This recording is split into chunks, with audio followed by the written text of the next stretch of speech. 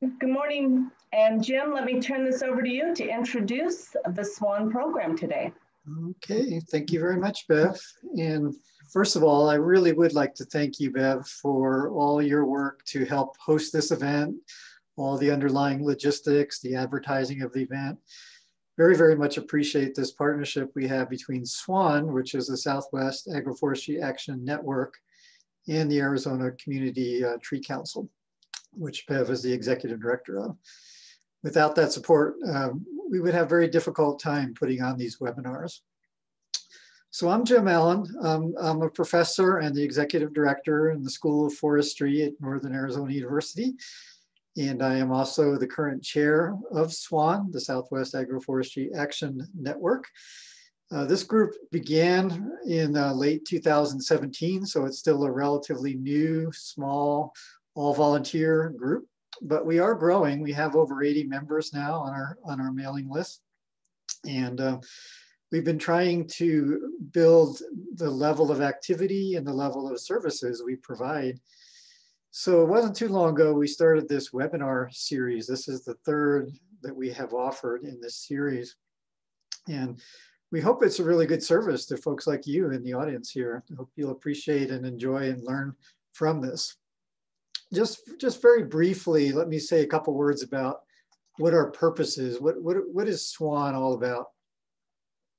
We really have three pretty straightforward purposes. And one is to share information and connect potential collaborators and partners interested in agroforestry. And that's one of the things we hope we're doing with this webinar series. We're certainly trying to share information, but we hope it goes beyond that to connecting potential collaborators and partners. We want to generate ideas, research, and initiatives. And again, webinars like this may help with that. And ultimately, what we're all about is increasing adoption of agroforestry practices of different types in the Southwest. That really is the ultimate goal. So we're excited to be offering these kinds of events. And we would have offered our first large in-person conference, except for the whole COVID crisis. We've been talking about when we're going to be able to offer that, probably not until 2022. I would encourage you, if you're interested in being involved with this organization, to stay after this webinar for the business meeting that we'll have. We'll be discussing things like upcoming conferences and other activities we can get involved in. So I'm going to, at this point, turn it over to Stephen Price. Stephen is an extension assistant professor at Utah State University. He serves Carbon County, based in Price, Utah. And he is a fellow member of the executive committee of this group. And Steve knows the speakers better than I do. And so he is going to introduce the two speakers. So Steve. Thanks, Jim.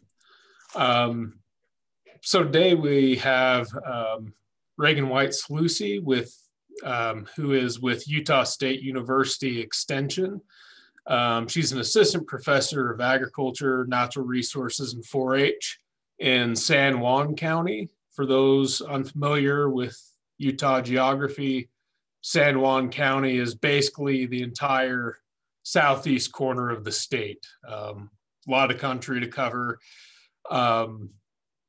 So Reagan completed her master's degree last summer, where she was studying underutilized traditional Native American food crops, such as Southwest peach and Navajo spinach, so Rocky Mountain bee plant.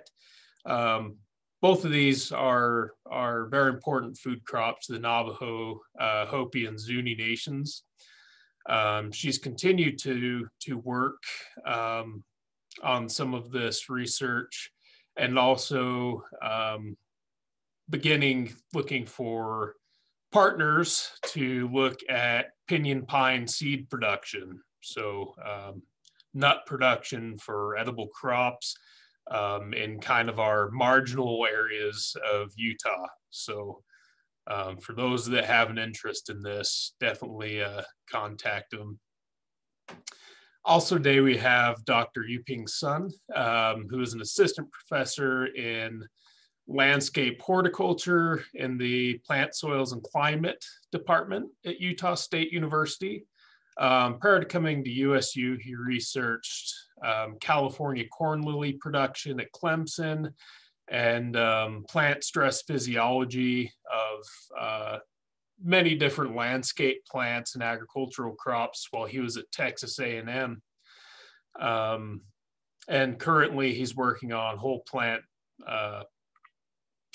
water stress responses and utilizing some of our different native plants for water efficient landscape use. And he's also working with Reagan on the Pinyon production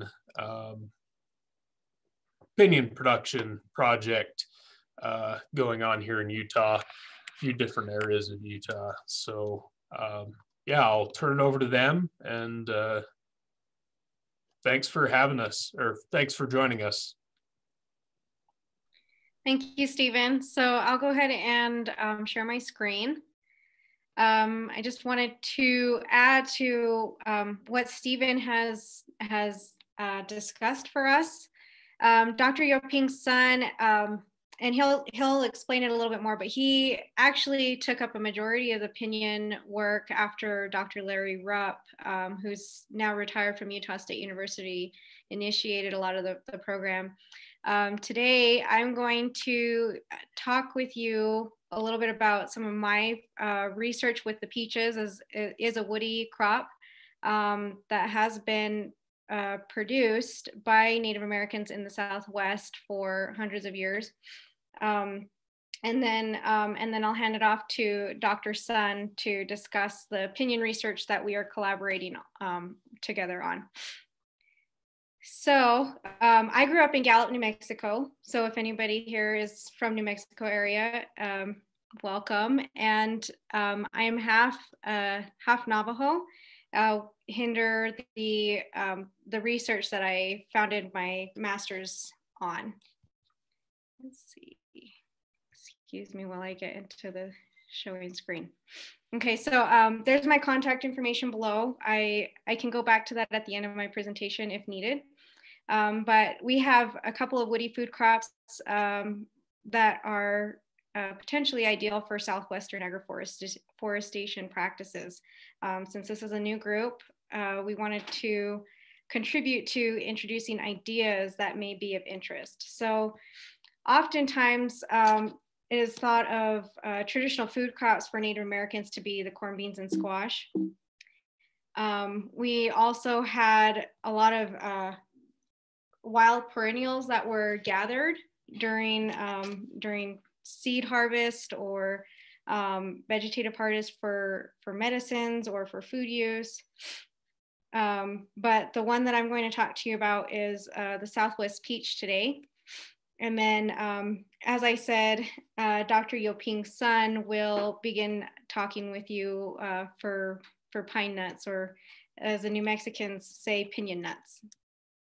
So the Southwest peach, a little bit about its history and what was cataloged before my research took place is that it's credited for the Spanish introducing it.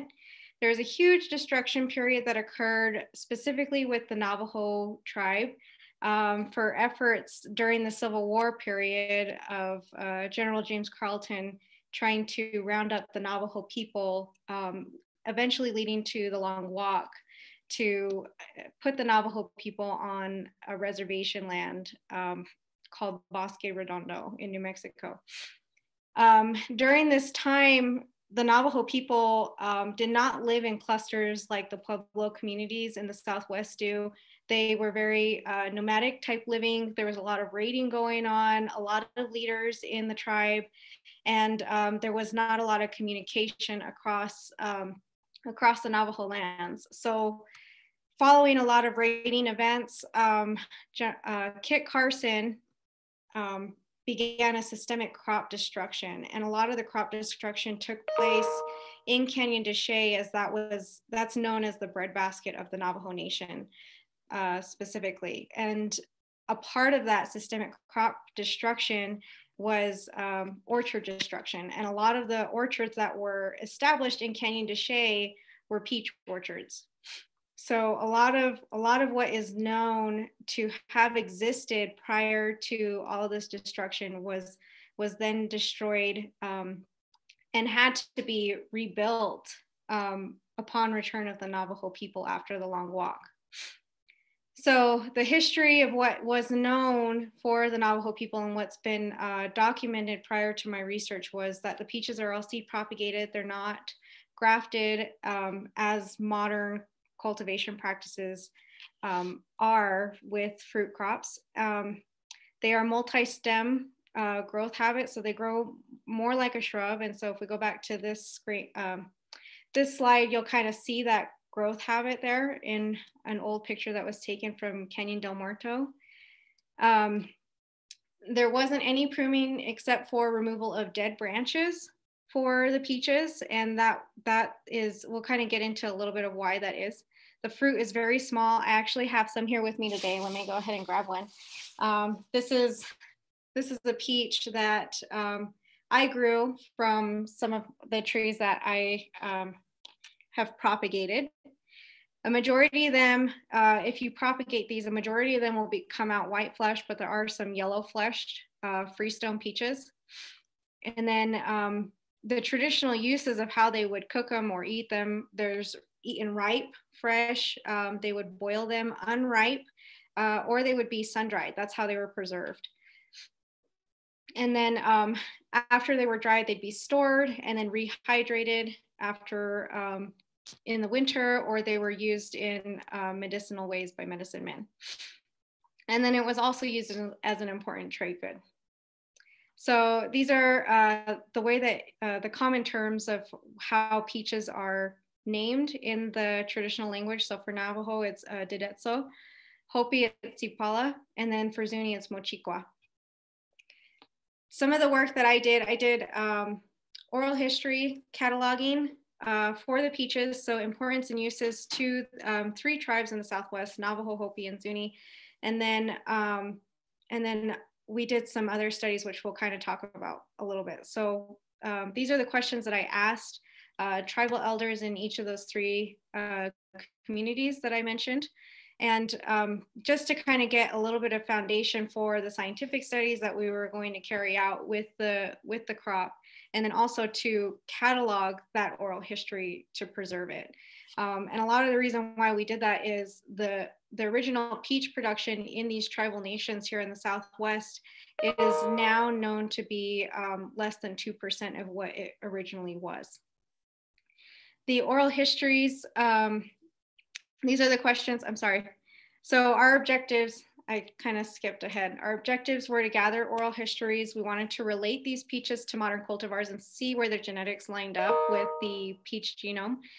And then we also wanted to characterize the fruit to compare traditional growing practices to modern growing practices. And then we wanted to use the dendrochronology from deceased tree remains to see if we could understand the management practices that were taking place. The questions that we asked were to identify traditional management practices. We wanted to understand if there were any cultural traditions associated with the peaches to define their importance to Native American communities. We wanted to also look at how the seed was received by the people, if there were any stories that catalog that have been passed down over time. And then we also wanted to understand where the peaches were originally growing on the reservation before the decline of the crop production was occurring. So with management, I found one occurrence of grafting actually taking place, and these trees can be grafted, but it wasn't readily done. And so there was only one account of it being done in Zuni where it was actually not bud grafted, but a whole branch and root system was actually cut away from the main tree and then replanted. Very interesting. And I don't even know if that is a practice that I would be positively confident enough to do myself.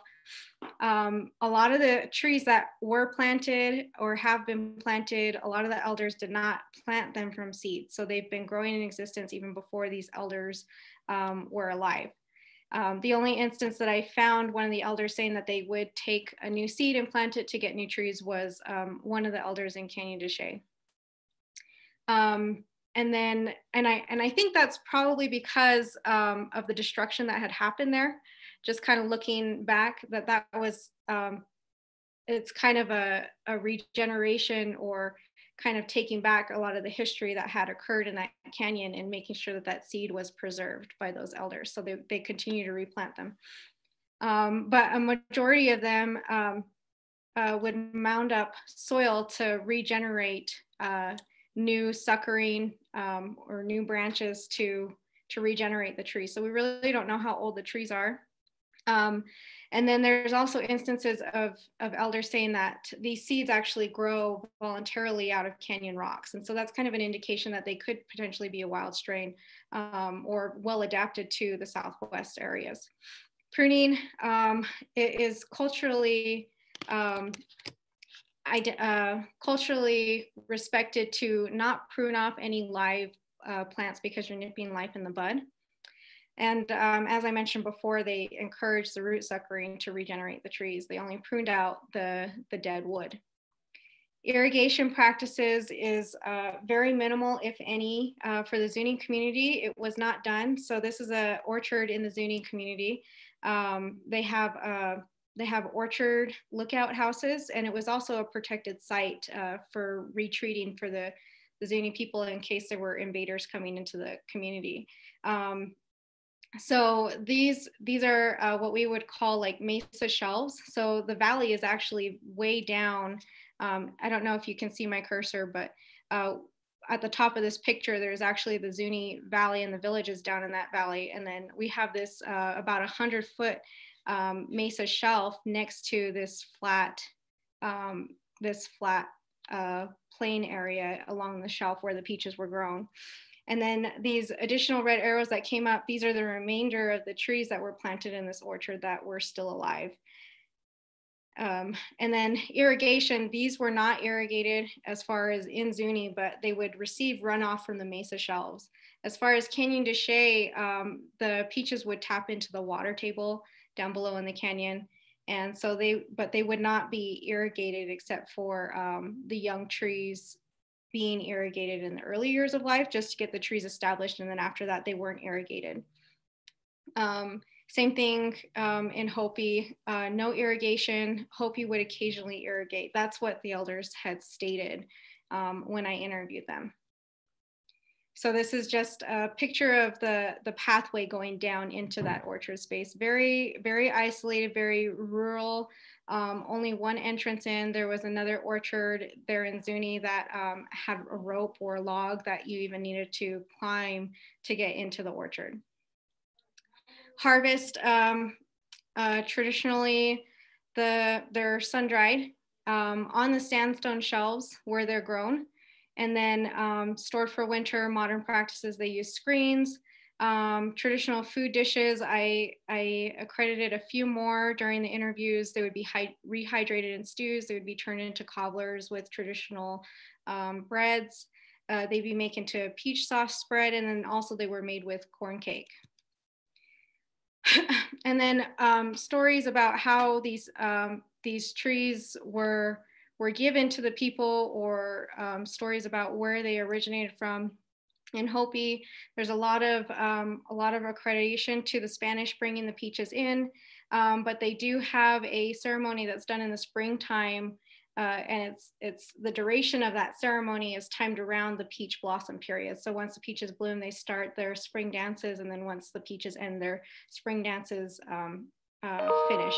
In Zuni, the elders that I interviewed say they don't know where the peaches had come from, but they know they've been around for a long time.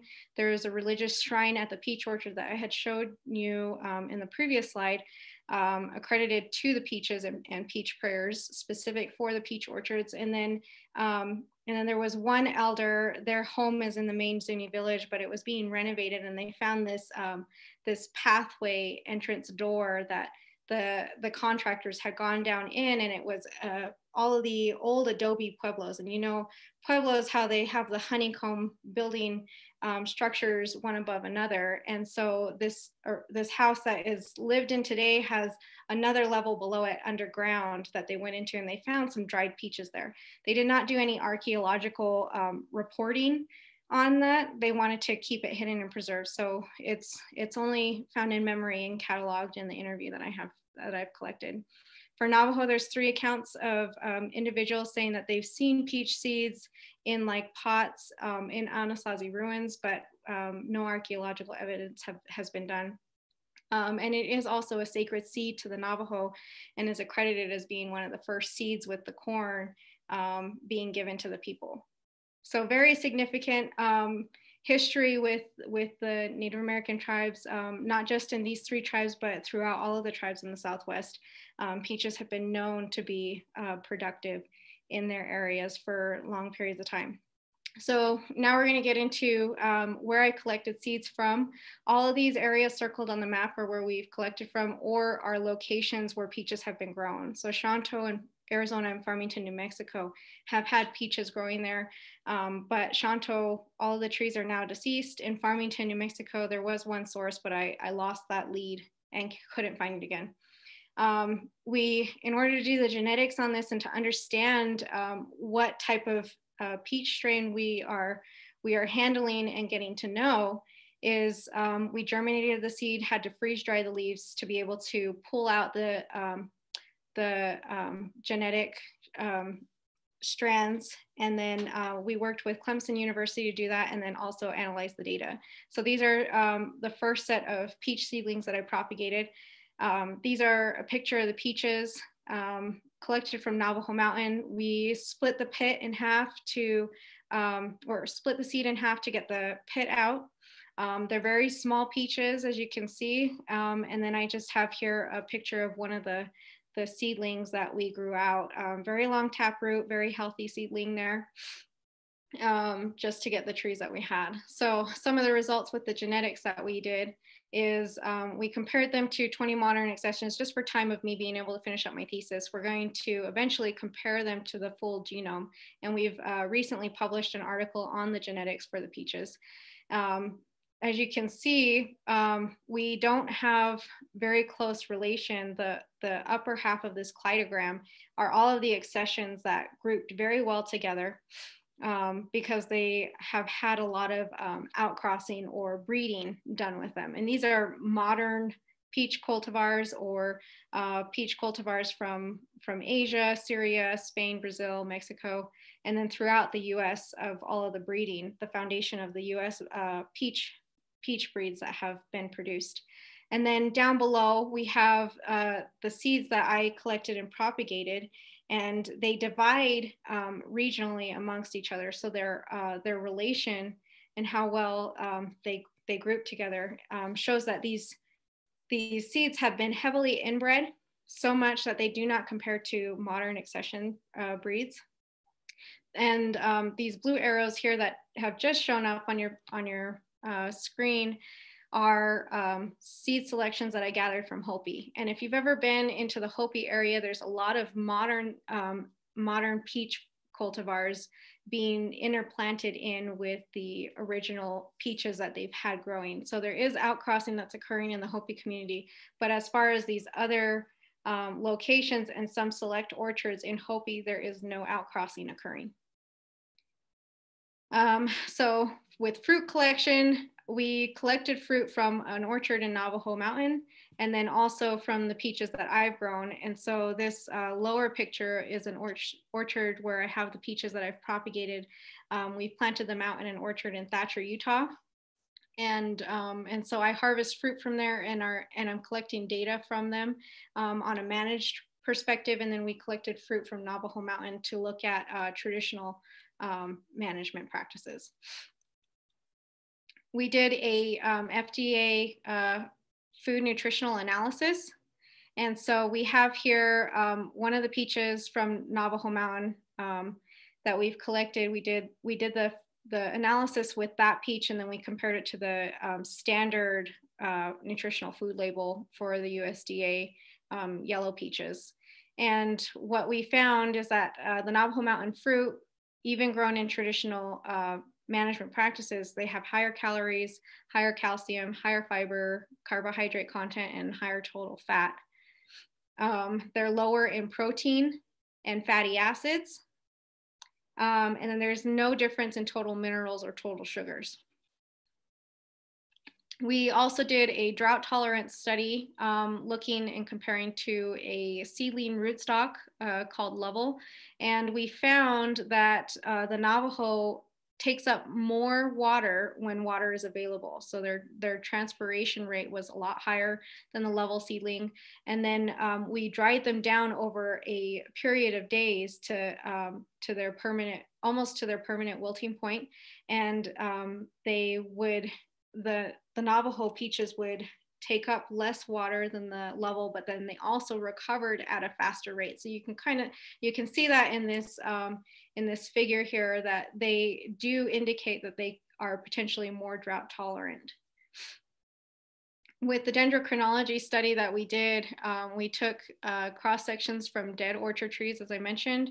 We had a couple of live cores, but we were not able to cross date them. One, we didn't have enough rings. We didn't have enough samples to do so as well. So we counted the rings, and then we recorded the ring widths in all of the samples that we collected. You can see the devastation of some of the orchards, what is left of them, and the material that we had to work with. And what we found is that the trees, just one branch, and as you saw, they're multi-stem growing habit. So we don't know really how old a tree would be. And then with the suckering that we had, we don't know how old the tree is, but this was one picture in time, one branch on the multi-stem growing habit. And we averaged over the areas that we were collecting from, they can live for a very long time, 70 to 80 years. And then with the weathering that we had, a lot of the years we could estimate 10 to 20 years are actually removed just off of the weathering that we had. So we're looking at trees that are 80 to 100 years in reality with one branch.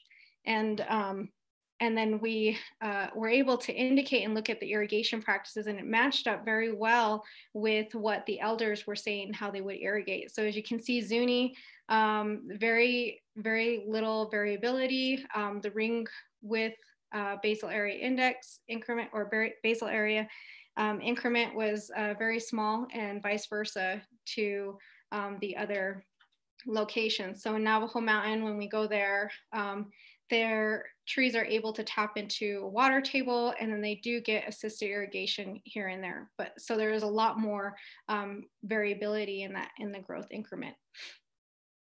So in conclusion, and the reason why I bring up this crop for SWAAN is because this could be considered as grown in conjunction with other field crops for that agroforestation practice.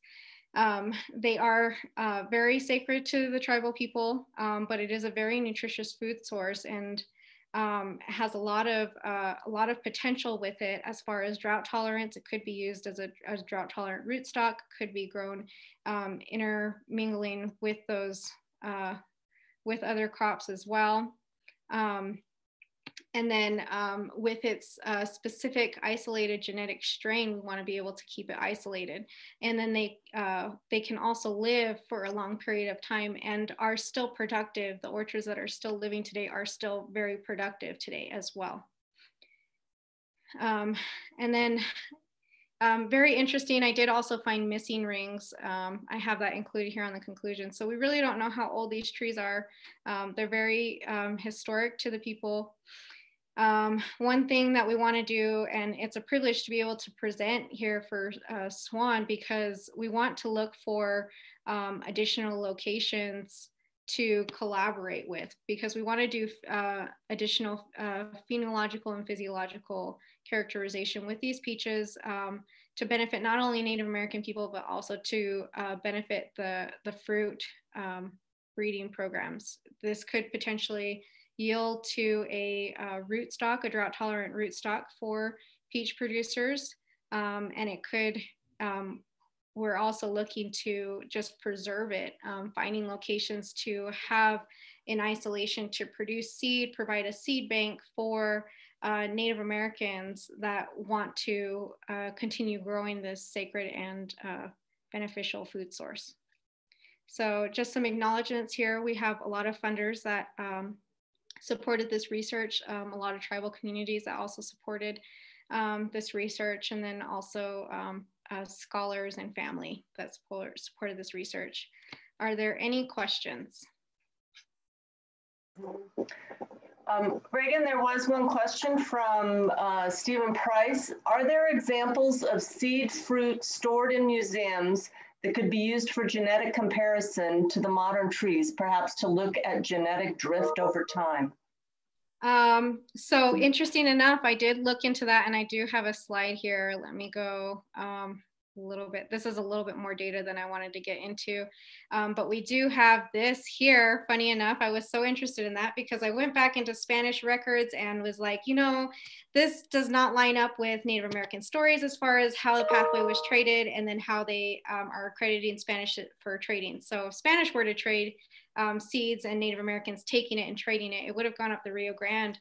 But Hopi stories say we had the peaches first, we spread it to all of our sister Pueblo tribes, and so it would have spread from Arizona all the way across and not up the Rio Grande. And so very interesting. We looked at that. Obviously, we can't do a lot of cross comparison, but these are some of the samples that that Molly Toll, who is a archaeoethnobotanist, is I believe her term.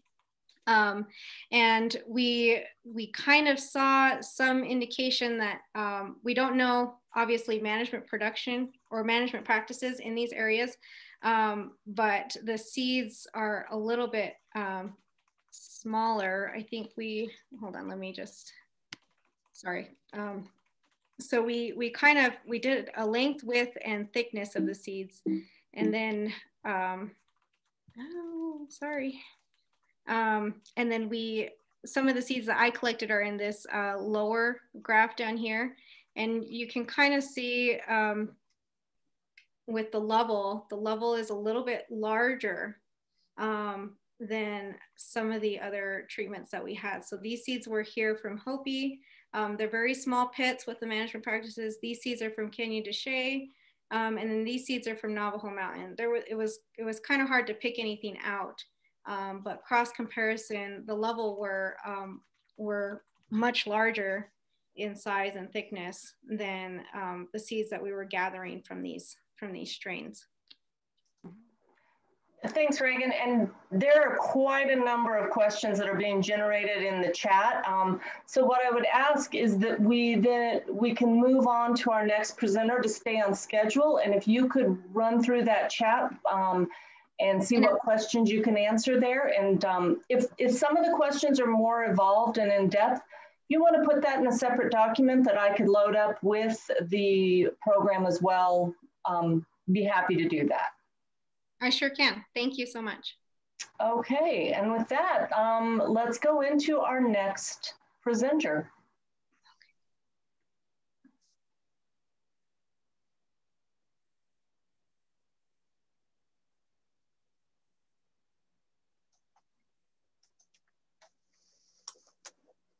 Okay, Dr. Sun, you'll need to unmute. All right, thank you so much for this nice opportunity to share some of the research we're doing with Pinyon Pond. You know, this project actually collaborated with different people at Utah State University. Reagan, she already presented a nice species on Navajo peach.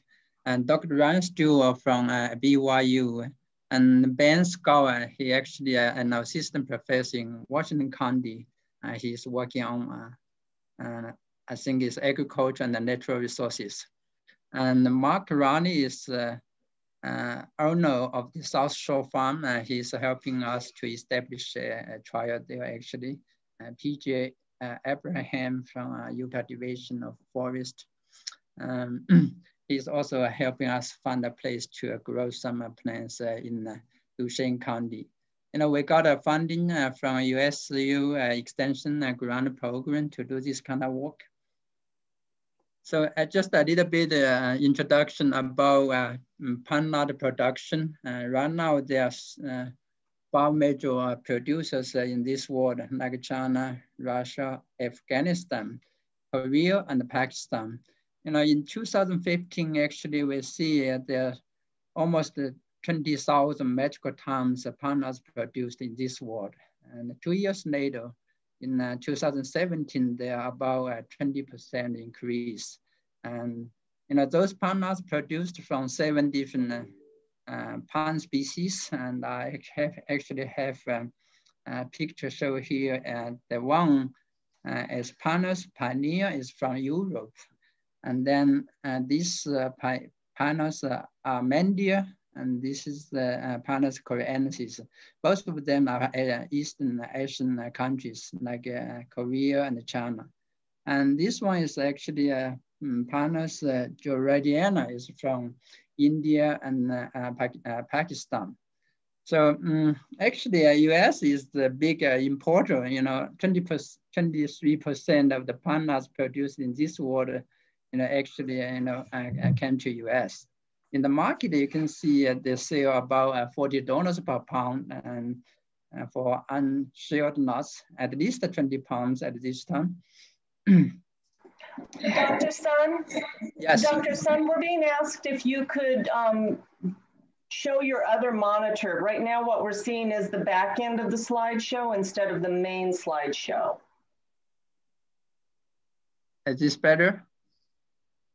Yes, thank you. Oh, okay. Thank you so much for this. As I mentioned, about 80% of the palm nuts actually are imported from other countries in the US. And the rest of 20% actually are harvested from the wider population, from these 2 species, Pinyon algilis and Pinyon molofina. And however, these practices experienced so much challenges at this time due to a very drought condition and also wildfire.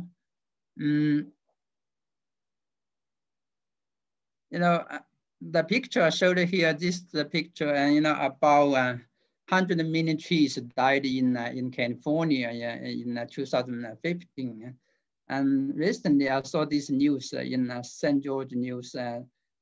Many Valley got some wildfire. Actually, this place we actually identified 3 high-yielding sections of the Pinyon molofina. So that's the situation we have right now, and much efforts, have been spent to remove pinyons and junipers so that we can enhance grazing and watershed quality.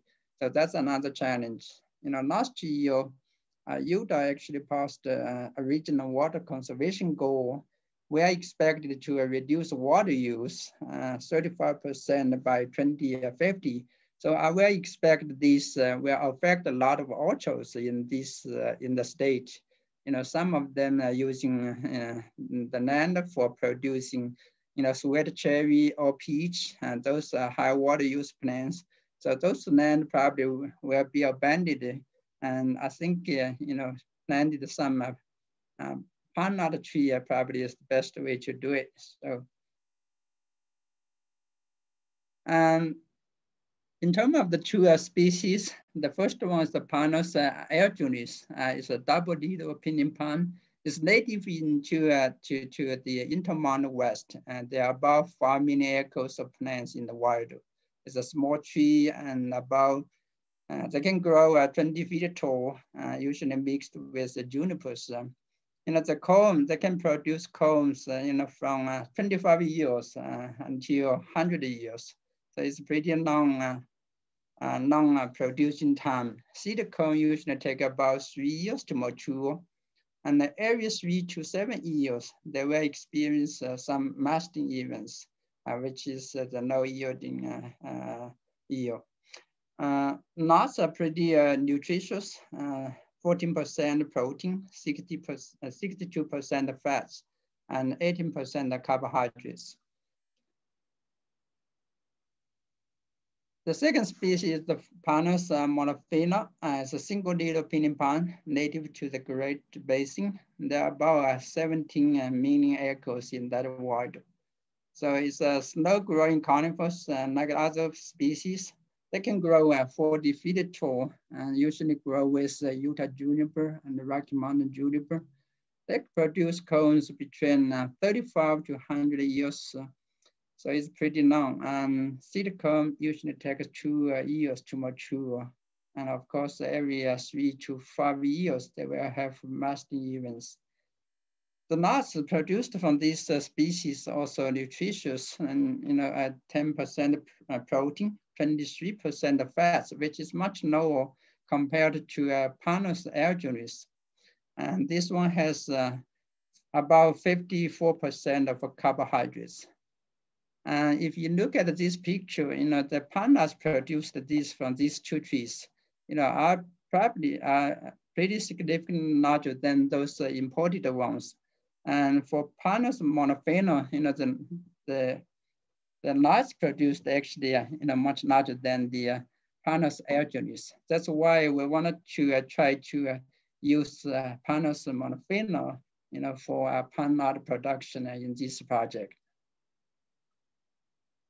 So probably you will see, oh, maybe we just plant some seedlings in the land, and then we can grow these for pine nut production. However, it takes so much time.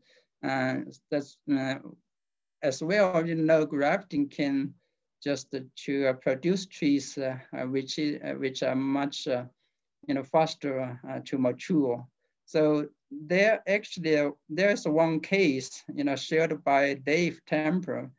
He grafted Pinus monophena on Pinus alginis rootstock. Those trees produce cones in 8 to 10 years. In a no-show condition with mulch and irrigation once a week, is much faster compared to those plants from seedlings. So that's give a nice clue to our project. And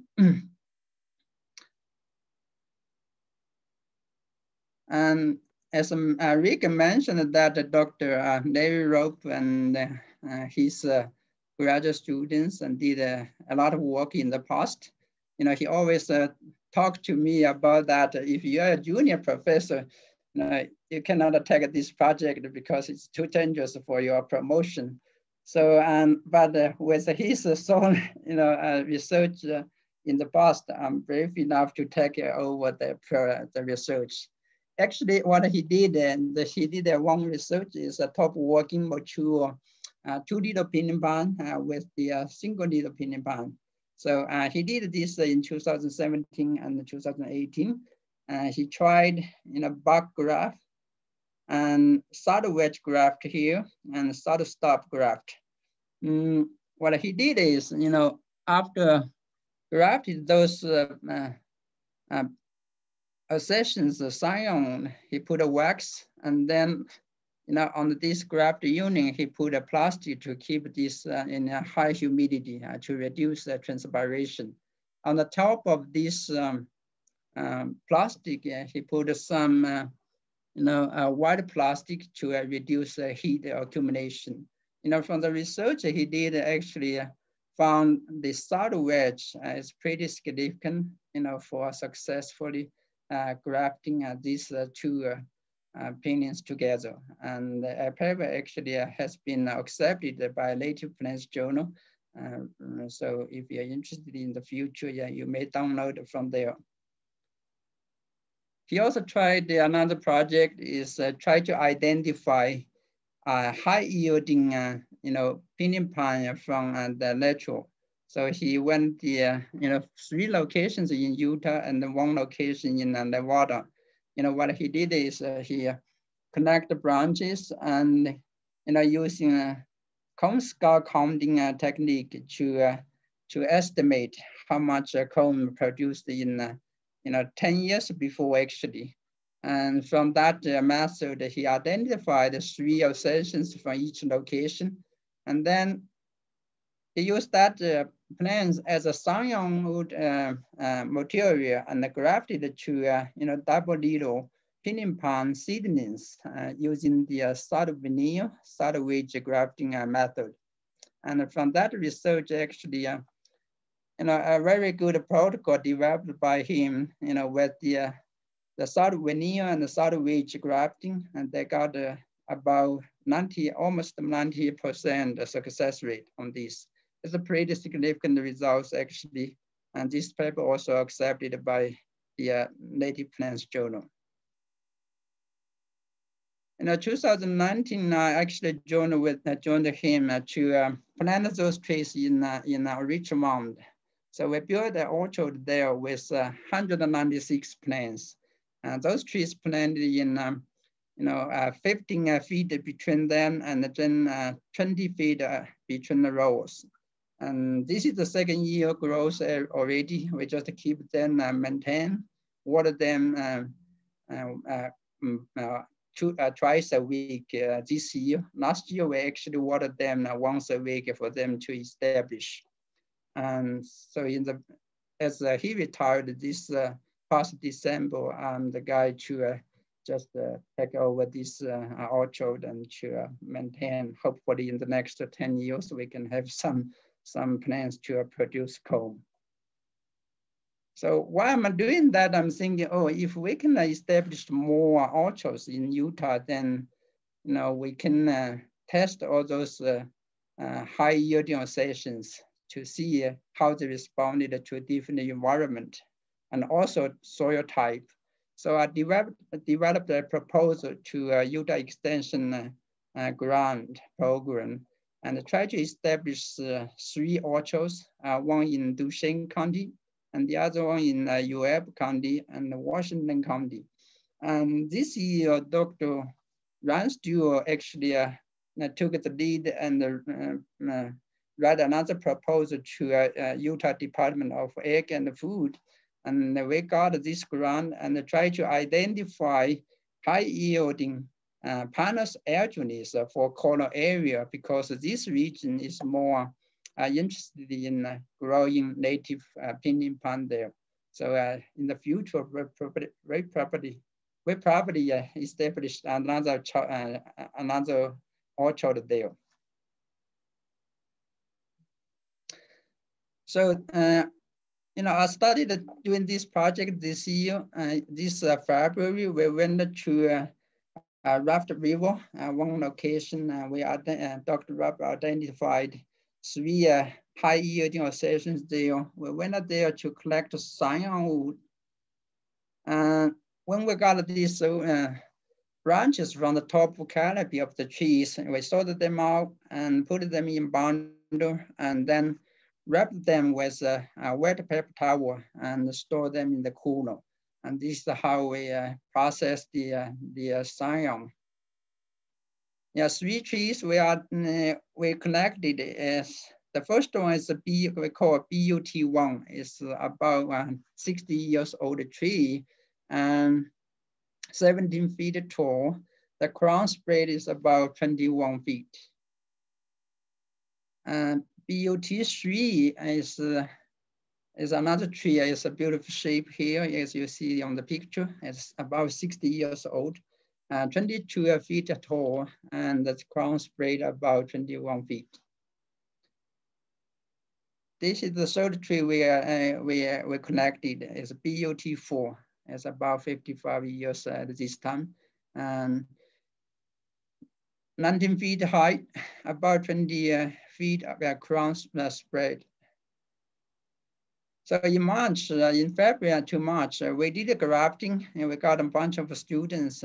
Some of them are just the first time to doing that. Even myself is first time. So, yeah. However, you can see we learned a lot of stuff from Dr. Rob. And this is what we prepared the rootstock. We first of all make just 1 salad cut into the wood. Of course, before when you do this, make sure to clean that needles so that you can have room to work on that. This is the cut we made. It's about 1 inch, 1.5 inch long. That's just show you how to prepare the scion. You know, usually we just make 2 cuts on both sides of the scion to make a V shape so that the V shape can match the cut in the rootstock. And for the scion, you know, we usually keep 5 to 10 needles. It's about 1.5 inch long.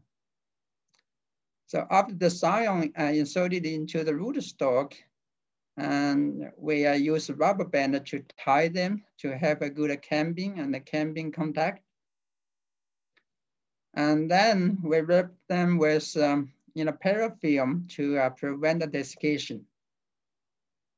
So afterwards, we put all the grafted plants under plastic and the shade cloth to reduce the transpiration and also help reduce heat accumulation. Once a week, we remove both of them to let the plants breathe a little bit so that no condensation and no disease problems for those plants. 6 weeks later, actually, in April, we move plastic cover and we remove the shade cloth. And then another 2 weeks, we remove the apical buds because we wanted to reduce the apical dominance, so the scion can be, forced out. And then in July, actually, we cut the top part of the rootstock, just 1 centimeter above the grafting unit. And this is actually what the plants looks like at this time. And we counted how many grafting successful, and actually not too bad. 70% of grafting, considering we got a bunch of students, even myself, the first time to doing that. 70% is actually very good rate. They do have some variations among different sessions. For BUT3, we only get 53%, and BUT4, we got almost 82%. So with this project, actually, we produced a video on this. The undergraduate students help us to get this done. It's a nice job. So I would like to just let you to watch this video, and also it's available on YouTube if you're interested in that.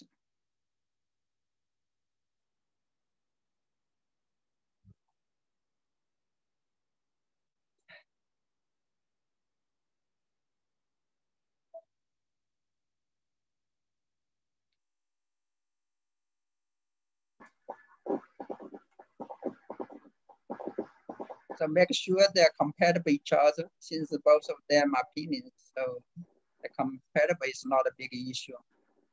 And we're using single needle pinion plant as a scion, double needle pinion plant as rootstock. Make sure you're doing that in a good stage. That's why we did in spring. This is how we collect scion and put them in a cold storage. The medium we use is pretty well drainaged, with half a perlite. The scion is the newest growth, and make sure they have 5 to 10 needles. And this is the doctor prepare a scion for grafting.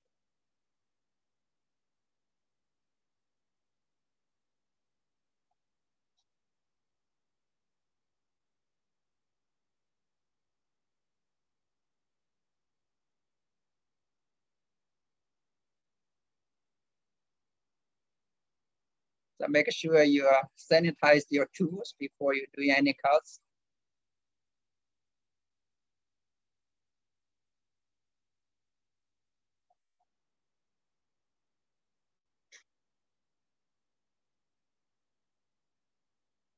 Just clean some of the branches off and make room for grafting.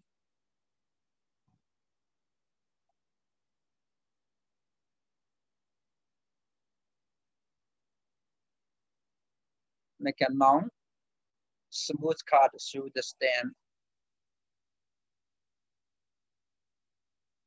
And when you do this, make sure it can be in contact. Otherwise, the graft will not take in.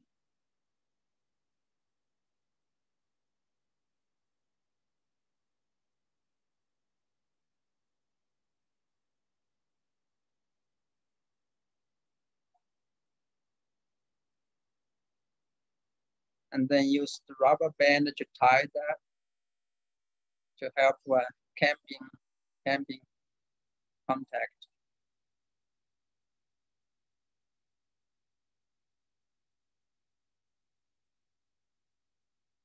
It takes some practice to tie these things.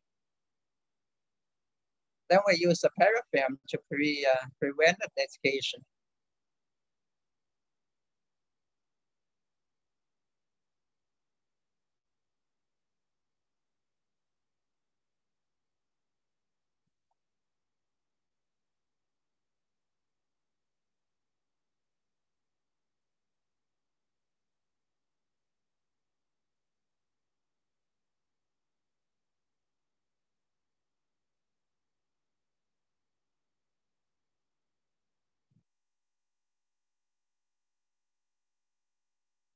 Always good practice to level them.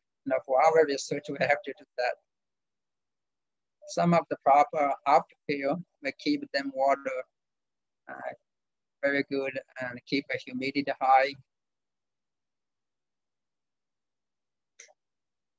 And the grafting covered with plastic or shade cloth to reduce transpiration or heat accumulation. So this is how to break apical dominance.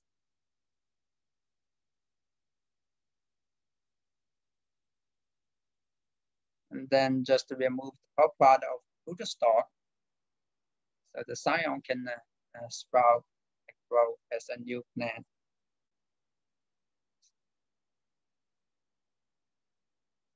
So this is the video we made on this project.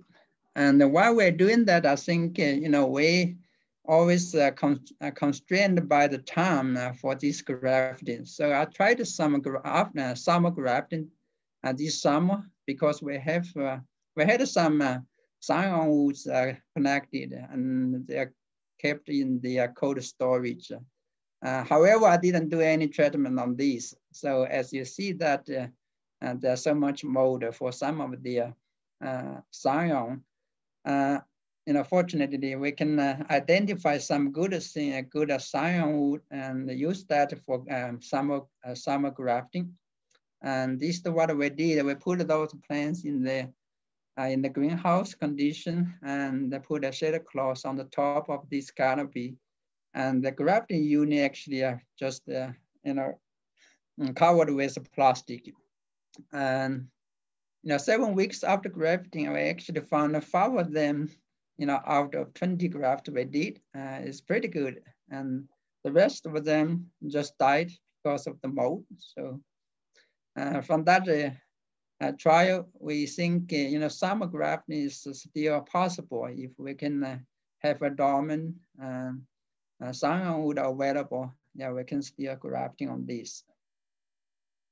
So this is some of the conclusions and the future direction. Of course, from the trial we did, solid wedge grafting can have a 70% success in grafting. And I think we can improve that to have a more success rate in the future. And summer grafting is possible if we can have a good dormant mold-free scion wood. So probably we need to try some practice to see if we can store these scion woods, for longer period. And we're going to actually try for grafting in 3 weeks. And we will go there again to collect dormant current season scion woods from those sessions and try for grafting, see if we can do that, in the fall. And next year, I just ordered the 650 plants, so more grafting will come next year. And if we got all the grafted plants, we will transplant it into 3 locations in Utah. Yeah, hopefully in April or maybe in October.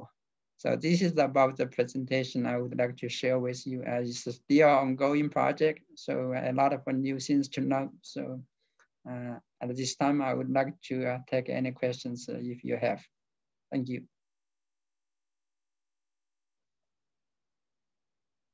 Dr. Sun, there was a question about, is there a difference in ease of dehulling between the 2 different species? Can both be dehulled commercially? Yeah, I think so. Yeah, actually, the other project, we just got a funding on that. We're actually going to try that, actually. Okay. And would the ungrafted trees also produce a younger age with mulch and irrigation? So what kind of young trees, you know, from seedlings?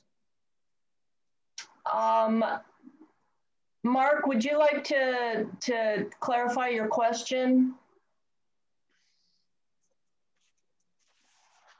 Okay.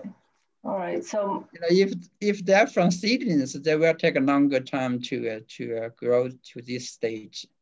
However, if yeah, he said from seedlings. Yes. Oh, from seedlings, they will take much longer. Like those plants in the wild, they take about 25 years for Pinus aegialis and 35 years for the Pinus monophena to start to produce combs. It will be taken longer, and that's why we use grafting to speed this process. Okay. All right, and I think that's the bulk of our questions. So let me turn it back over to Jim to kind of put a bow on this experience, and then we'll move into our the rest of our agenda.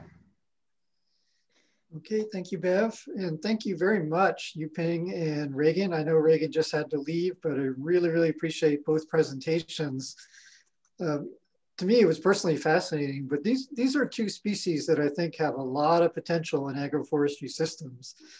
And it was really kind of fascinating to learn about both the sort of cultural accessions and the traditional uses of the peaches, and also the modern work that both of you are doing, but the kind of work you're doing, Youping, to maybe increase the productivity and the marketability of Pinyon nuts is just really fascinating. And I hope down the line we'll start to see both Pinyon nuts and peaches marketed more locally from these sources, like at farmers markets, local grocery stores. I think they just really, really fit well with sort of ideals of local food production, culturally important food production, etc. And I also want to thank the audience. And I don't know all of you, but I know quite a few of you. And it was really nice to see the diversity. I mean, we have people from the National Institutes of Food and Agriculture, from the USDA National Agroforestry Center, from various universities, both faculty and extension personnel. From those institutions, we have some teachers. We have state agency folks, a pretty good number of forestry community folks, and just a really nice mix here today to listen to these 2 presentations. There were some really good questions, and some of them have been answered already. I think in both cases, these speakers would welcome the opportunity to have direct connections, you know, if you were to email them. I know in the chat, Reagan provided her email, and we can get yours as well, Youping, and make sure that that's available to people. Maybe you could type it in if you don't mind. So I really enjoyed these presentations. I think they fit really well with where we're wanting to head with agroforestry in the Southwest, using both native species and introduced species that have potential and cultural importance. So unless there's any further questions, I think we're done with the webinar part of today. I do encourage anyone who's interested in SWAAN, who's not already a member, not engaged with us, to consider sticking around. We'll take a short break, and then we're going to reconvene and start our business meeting for this organization. So I suggest, let's see, it's about 10:06 according to my computer. Let's just take like a 5-minute break, and then we'll reconvene for those who are interested in the SWAAN business presentation. So okay. Thank you all for your participation. That sounds great. Thanks, Jim. I'm going to go ahead and stop the recording. It will be posted to the SWAAN site, and we are going to provide a full list of the chat and responses. Reagan had to leave, and she's going to finish making those responses, and we'll add that document alongside our posting on the SWAAN site. So, all right, back in 5. All righty.